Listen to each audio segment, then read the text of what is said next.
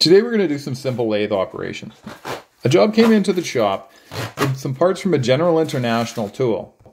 Apparently General isn't making tools anymore, so you can't get parts for these. Lucky for us, we don't have to make an entirely new part, although that would be a pretty simple part to make. All I have to do is bore this over to 3/4, just so this chisel will fit inside it. I think right now we're running at about 150 thou difference. Let's throw it in the lathe and get started. The first step is going to be to make sure, because we want it on center, that the jaws of this lathe are absolutely clean. Placement is going to be a little bit more important with this one as well, because it's got that small hole in the side of it.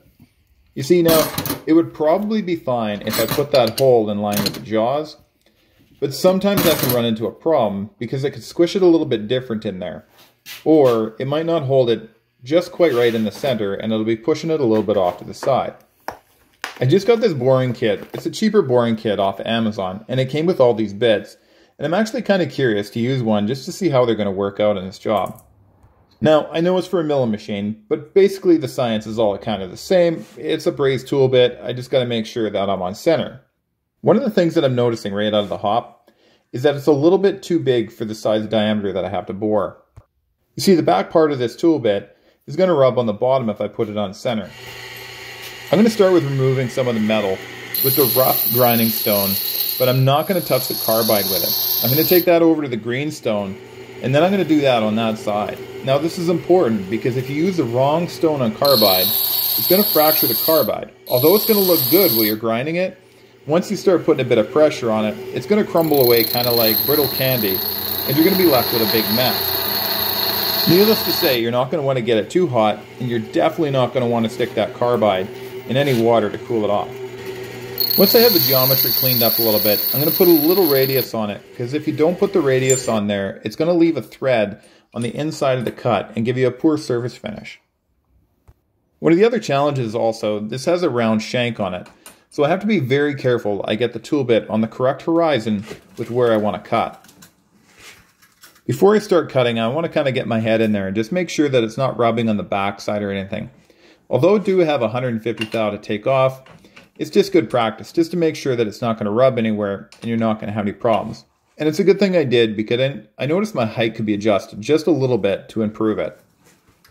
If your height isn't quite on center, you're going to run into surface finish problems, or when you take a cut, you're going to take off a little bit more than you expect because you're above the geometry. Speaking of surface finishes, this lathe is running way too fast, and I'm pretty sure a lot of the machinists are going to call me on this. And I did a couple cuts like this, and I should know better.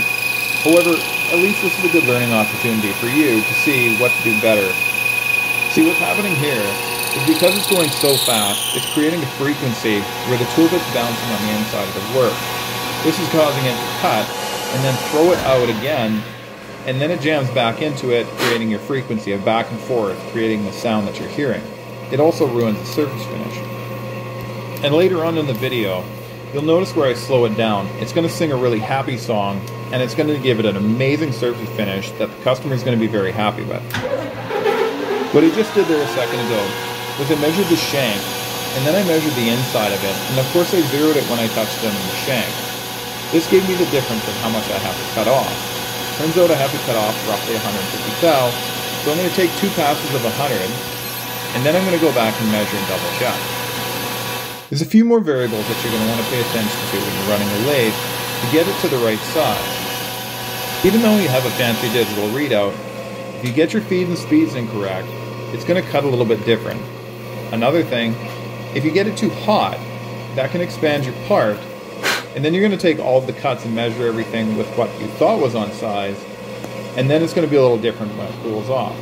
Secondly, you notice that I'm blowing out all the shmoo on the inside.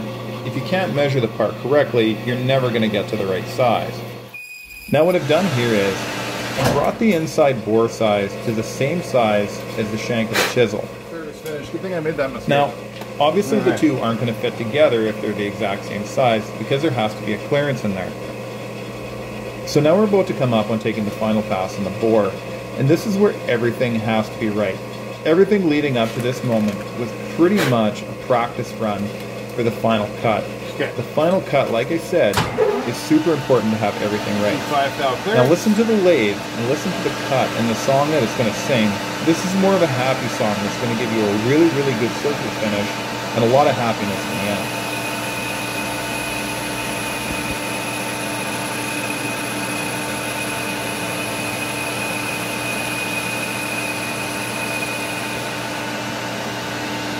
Running at 1050 RPM was the perfect run for this. I mean, it could be a little bit better because you could still hear it singing a little bit, but when you look at the end surface finish, and we'll show you a little bit later, it's absolutely shiny and amazing, and the part fits amazingly together. This is exactly the type of fit that we were looking for. I have to apologize, I didn't show you that I put a chamfer on there just before I packaged everything up. And that was kind of key, just to round those corners just a little bit, so later on when he slides the parts together, it fits together just nicely for him. Speaking of fitting the parts together, let's slide that collet on the chisel so we don't lose it, and then get it out to the customer today. So if you just kind of happened across my channel, let me tell you a bit about the Right Machining channel. I really enjoy building stuff, and I've come to really enjoy sharing building stuff with other people. Some of the videos that I shared earlier this year was making a hand wheel for a greenered arbor press. And in this video, I actually created the pattern and then casted it in the backyard. And then we took it out to the machine shop and then broached the keyway and fit it up. So you might want to click on the subscribe button so you get some of the videos that are coming out, or check out the channel.